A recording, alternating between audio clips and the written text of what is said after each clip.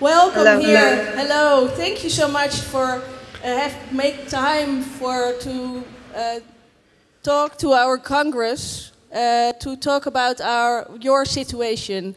Can you tell something about where you are now and how your daily basis is? I'm in Kyiv now. I am, so to say, on maternity leave with my both sons.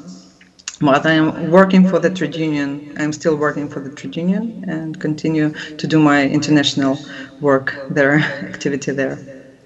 And can you tell us something about the situation now in Ukraine and for the education workers and for the union in specific?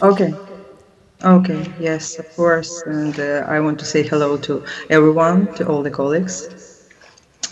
Thank you for the opportunity to speak here today and tell you about current situation in Ukraine. And as you know, more than 200 days, the full-scale war of Russia against the Ukrainian people has been going on. According to the Press Secretary's General Office of Ukraine, as of today, 391 children were killed and more than 773 were injured in Ukraine as a result of Russian armed aggression. And, these figures are not final, because almost every day new mass graves of innocent civil people are found in the newly liberated territories. You have probably seen the news recently about the liberated city of Izium, where more than 400 civilians were found tortured and killed. The occupants destroy everything. They destroy critical infrastructure, residential buildings, hospitals, different educational and scientific institutions, schools, kindergartens, libraries. As of today, 2,480 educational institutions have already been damaged due to bombing and shelling by the Russian occupiers. 289 of them are completely destroyed. Now about 1,300 schools are located on the temporarily occupied territories. After the deoccupation of our territories, it is impossible to return to educational institutions immediately. Demining and reconstruction are needed there. Therefore, the vital issue for education sphere in the new academic year now is safety in educational institutions. Only 64% of schools have necessary shelters and can continue education offline. According to the Ministry of Education, as of the beginning of September, 12,900 schools in Ukraine were able to start education. More than 300,000 children started their first school year. The form of education process is determined by military administrations and can be changed during the year, in particular at the parents' request. And today, education process takes place in different forms in Ukraine. For example, 38% of schools work offline, 27% of schools work online, and 35% of children study in a mixed form of education.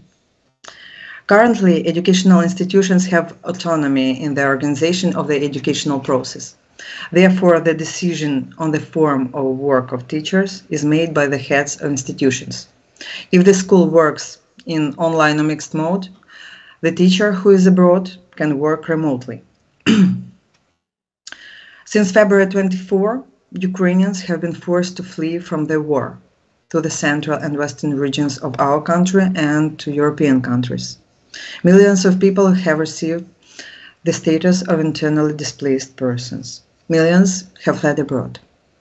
According to the latest UN data, in August and September, the number of refugees and internally displaced persons fleeing from the east and south of the country has increased because of active military actions at these territories. And the number of Ukrainian refugees registered in Europe has now exceeded 7 million. Some of them have returned to their regions and homes, those who were lucky that their houses remained intact and not bombed. The Ministry of Education reported that at the beginning of the new school year, almost 492,000 school-age children were abroad under the temporary protection of the EU countries. More than 3,500 of teachers have returned to Ukraine and continue to teach here, but another 13,000 are still outside the country. According to the Minister of Education, over 4,000 school children returned to Ukraine from abroad at the beginning of September. And there is another crucial topic for educators at this difficult period. I mean the salaries of educators. Spending on education has been reduced in the budget for the next year. That may affect teacher salaries and other payments for educators. The dialogue of the Trade Union of Education and Science Workers of Ukraine with the government to prevent the reduction of teachers' salaries continues. And we all understand that the war is going on and more should be spent on defense, of course. However, we try to show the importance of education at this period, the importance of supporting teachers who are doing their work under difficult circumstances, and we are building a case to protect teachers' salaries. Because of the inflation and depreciation of the national currency, the purchasing power of salaries has already reduced significantly. For almost 8 months of war in Ukraine, our trade union, the Trade Union of Education and Science Workers of Ukraine, has provided and continues to provide financial and humanitarian assistance to thousands of its members. The trade union used funds received from Education International Solidarity Fund and the trade union organizations from other countries and its own funds as well to provide financial assistance to its members who were wounded and to the families of those educators who were killed, to those who lost houses and whose houses were partially destroyed. Those internally displaced people who are trade union members received targeted financial aid from the trade union.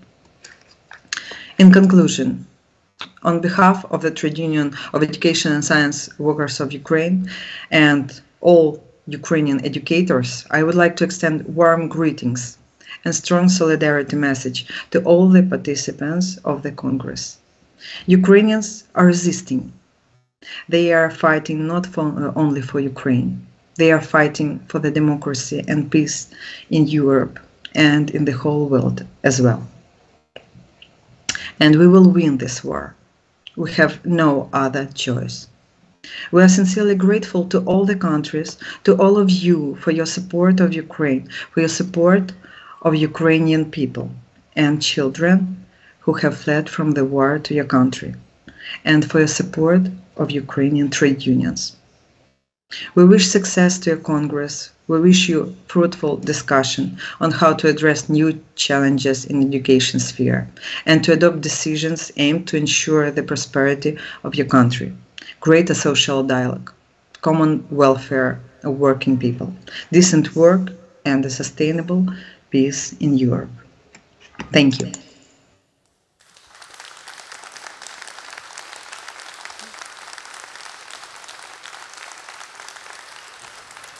Thank you so much, Kateryna. Thank you so much for your time, for sharing your story, for placing our challenges here in perspective. The freedom and peace we take for granted are under threat right now in Europe. With deepest respect, I wish you and your countrymen strength, fortitude, and a quick end to the war. And I think I'm speaking on behalf of all participants here and all members of the AOb when I say we stand in solidarity. Thank you. Thank you so much, Kateryna, for your time. Thank you.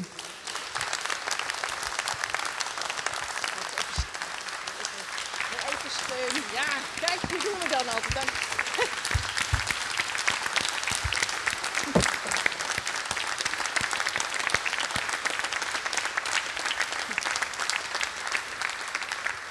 Dank jullie wel. Dank je.